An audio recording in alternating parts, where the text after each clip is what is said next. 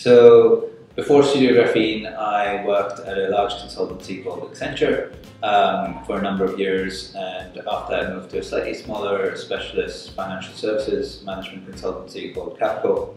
I then worked directly for Bank of America Merrill Lynch as an independent consultant, and essentially used that as a basis to save up some money and be able to start StudioGraphene. It was always a dream to be entrepreneurial. I love businesses. I love the idea that, and in particular, I love small businesses. I think there's something really special about small businesses, what they do for the world in terms of how agile they can be in terms of innovating and doing new things.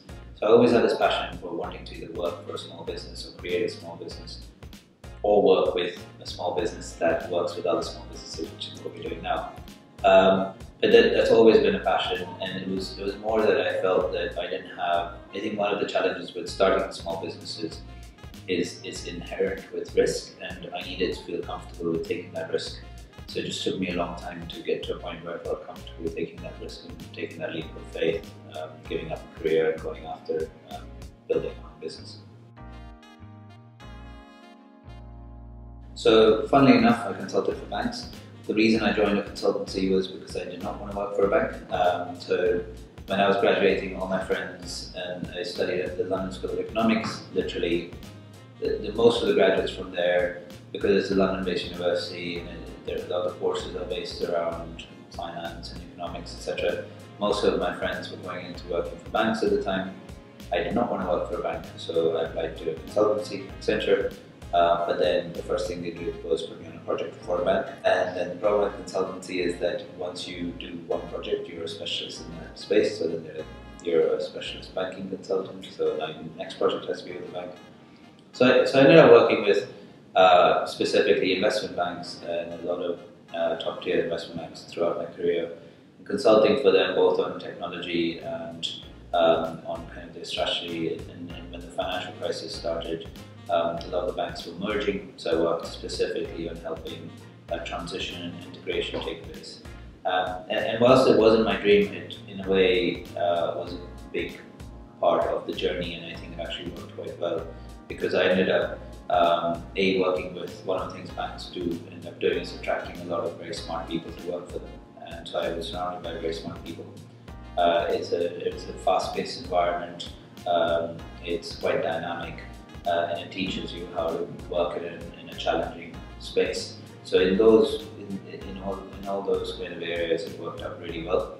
I just didn't love the industry, and actually, fast forwarding a bit, we do some work with banks, and I suddenly find it interesting. And I think what happened was I realized working in a big structure is you don't get to influence change or have an impact, and so that's kind of been a learning curve as well for me. Yeah, 100%. I wanted to start a startup.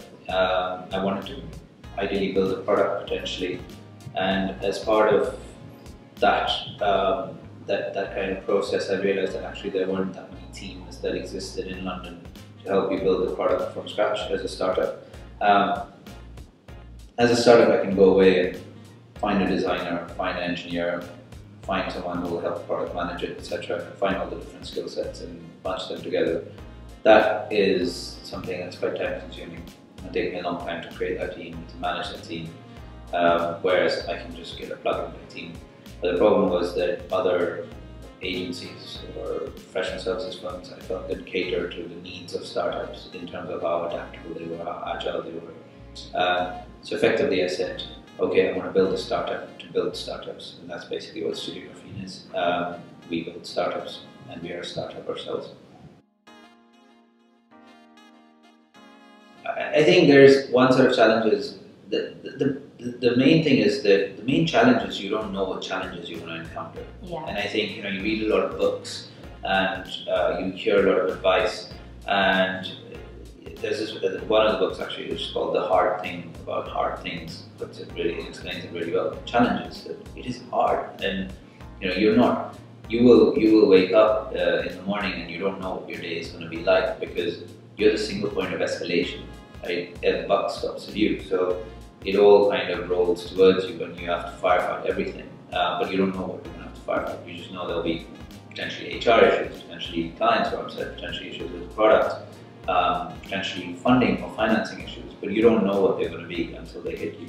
I think that's been the biggest challenge for me, is that element of surprise and that anxiety of not knowing what's going to happen. And I think added on top of that, when you have your own startup and it's small, the impact associated with everything is really big. So the highs are really high and the lows are really low. So something happens and I'm really sad, and it might not be a big deal. And something that happens that is positive and I'm super happy, and it's like almost exaggerated happiness. It's not such a big deal again.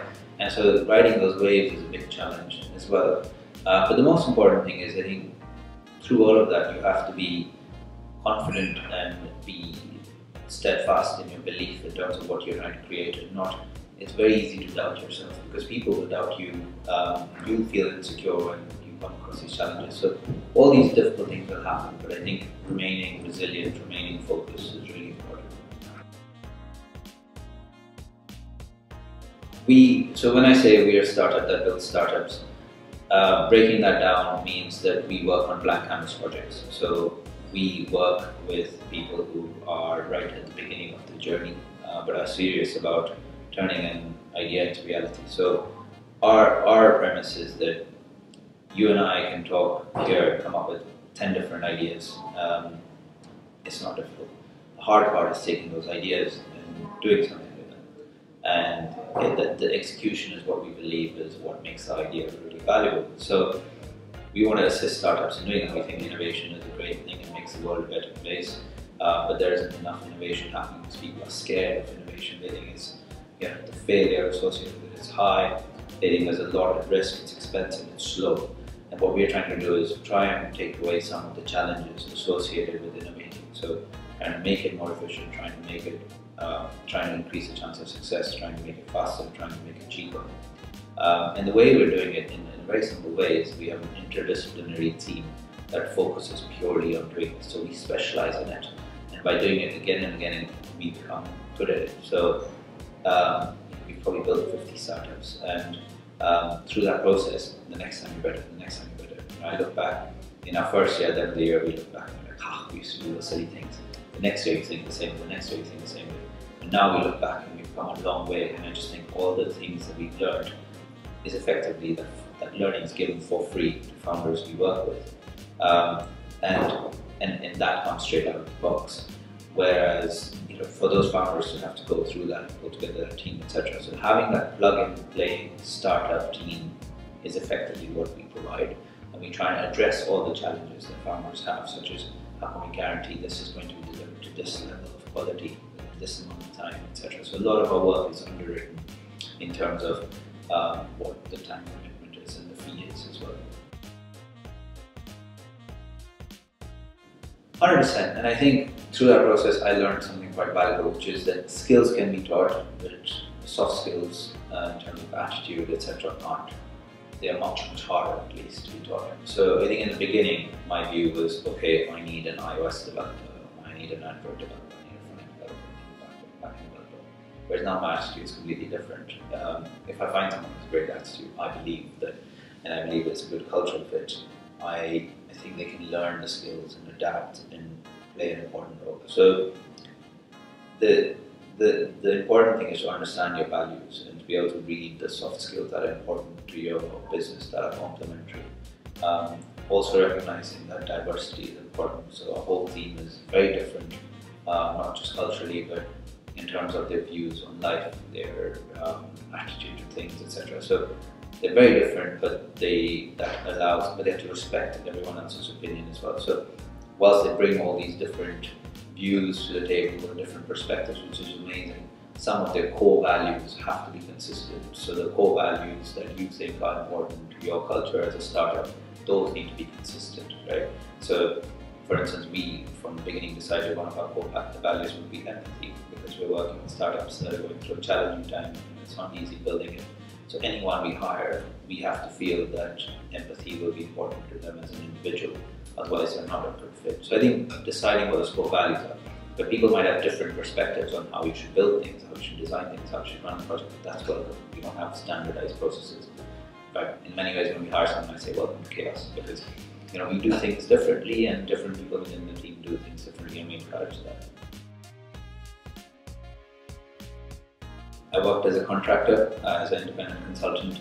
That allowed me to save money, and I basically plowed in all my savings into StudioGraphene. As simple as that. So I weaned myself off carefully. I used to work 5 days a week as a contractor, take all the money, put it into StudioGraphene, hired my first couple of employees, and worked in the evenings to kind of keep it afloat. But I wasn't even employee number one, because I was working to fund the employees that were working in StudioGraphene. I then moved to 4 days a week, 3 days a week, 2 days a week, and then I realized that at some point I just have to be full-time in StudioGraphene. And so I self-funded it, and that's been an interesting journey. And I wonder if that was the right thing or the wrong thing, but that's the route I went down.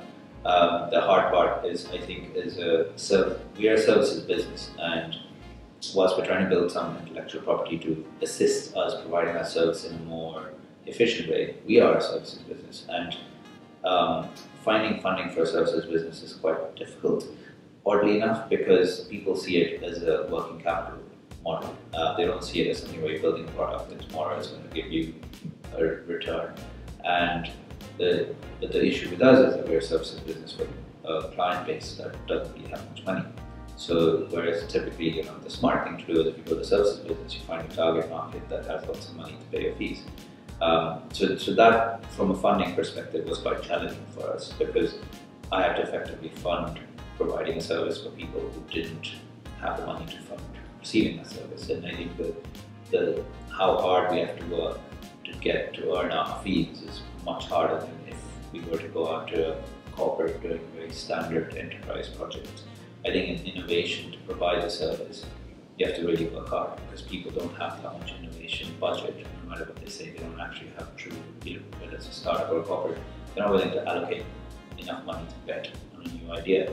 So the funding aspect has been quite difficult, because it's not been easy to generate the fees. It's not been easy to get someone to back you on doing this, because they don't see you as a business that can generate huge fees. So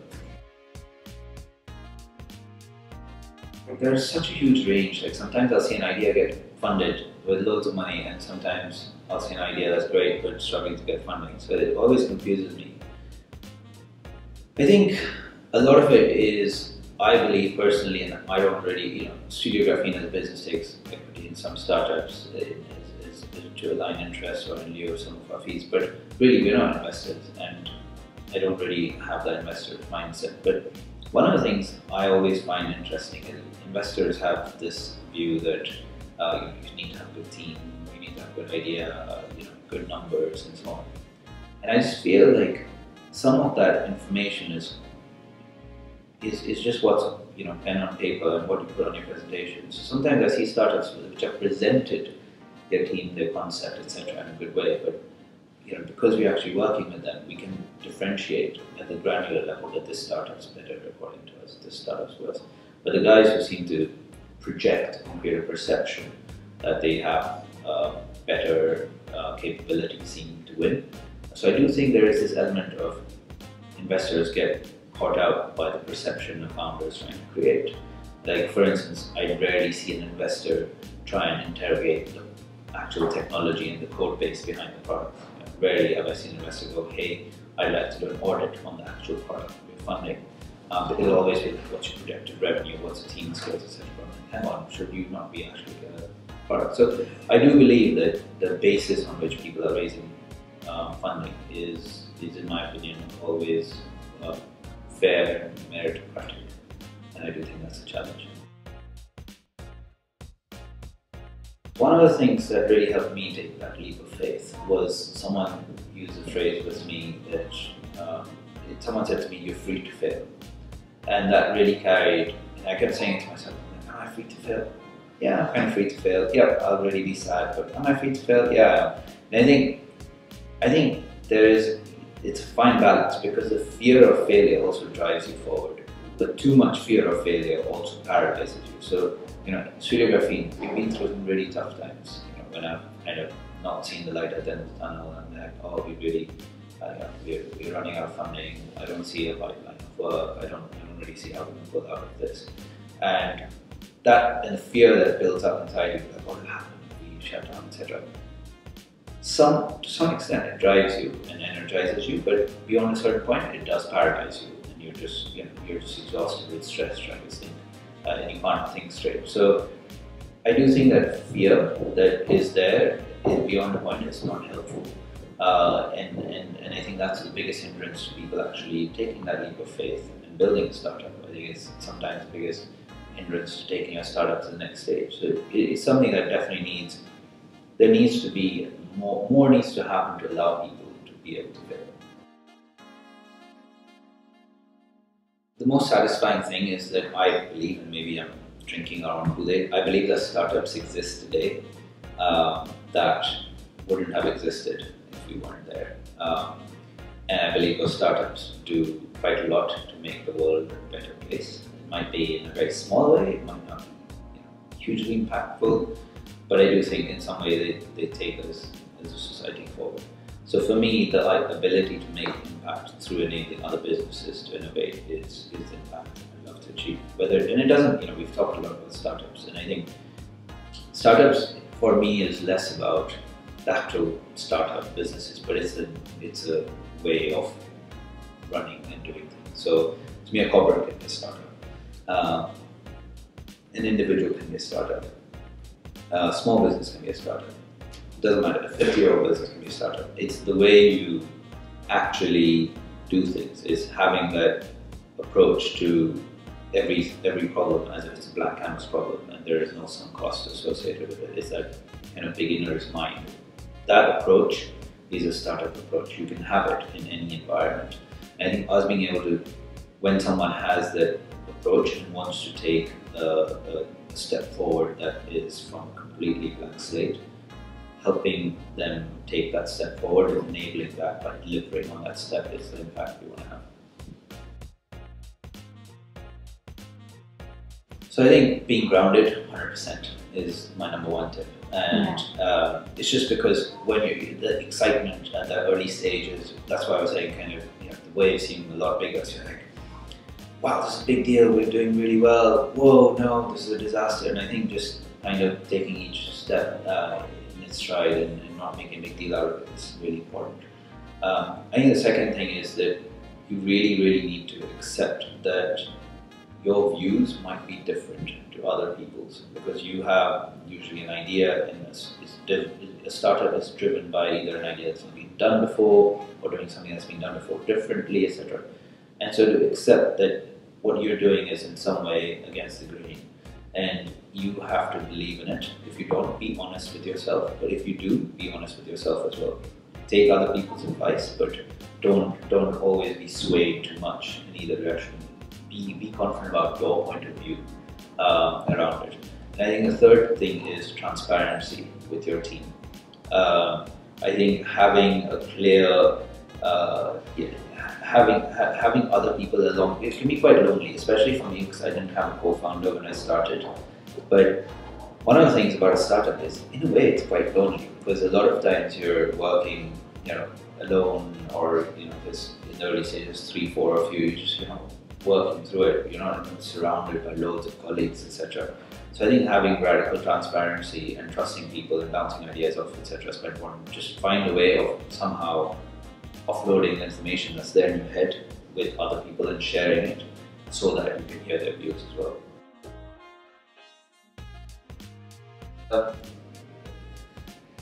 It's a really good question. And can it be a project we're working on? So I'd say, and I'm going to be a bit uncontroversial here, it's an internal project that we're working on, and it's called Define. So we've always said that we will never be a business that builds another business to run it. We will be a business that helps other people create businesses. And so that makes it a bit, it makes it strange we are building something. And the only reason we're building something is because we believe that the process by which you build things today is not efficient. So we are building a product called Define, and we think the whole challenge is when you have an idea, before you even start building it, the step that you take as a startup between having that idea and defining it in terms of its requirements and what it entails, so that it's a specification essentially that a developer can build. That's where a lot gets lost in translation. And it's a whole architect's analogy, right? If you create the model for a building, it's cheaper than building the building and then tearing it down because you made a mistake. If you do the drawings for a model before you build the model, it's cheaper than building the model and breaking it, redoing it if you do a sketch, etc. So having that single point of truth and then kind of drilling down into more and more detail is, I think, really important. I think startups really struggle when they go, I have an idea, and how do I channel this idea and everything associated with it and bring everyone in line in terms of the different stakeholders, the designers, the investors, the developers, etc. into one kind of unified unit. And we're basically building a product that helps guide you through it. And it's a way of capturing all that information in a way that can be synthesized and structured so that different stakeholders can use it and contribute to it. So, sounds like a bit of a geeky project, but I think the reason I'm so excited about it and the work we're doing around it is because it's had a decent amount of validation. We have clients who said that they'll use it once it's ready, and we think that it really furthers our mission forward. So right now I'd say that's our favorite project, but loads of cool projects that we're working on. So we're spoiled for choice there. You'll always regret what you haven't done. You rarely regret what you have done. So I think if you want to try something and you're scared and that's the only reason you're not trying it, that's the wrong reason. Give it a shot. It's very rare that you regret trying to do something.